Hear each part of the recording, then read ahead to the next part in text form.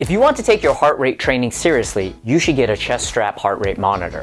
Here's why a chest strap heart rate monitor is superior to a wrist-based one like an Apple Watch, FitBit, or Whoop. Works great for a variety of exercises. Wrist-based heart rate trackers need to have good skin contact to get an accurate measurement. However, if you do any type of arm movements in your workout, say like kettlebell swings, it can break that contact and not read your heart rate or give inaccurate measurements. More accurate and responsive.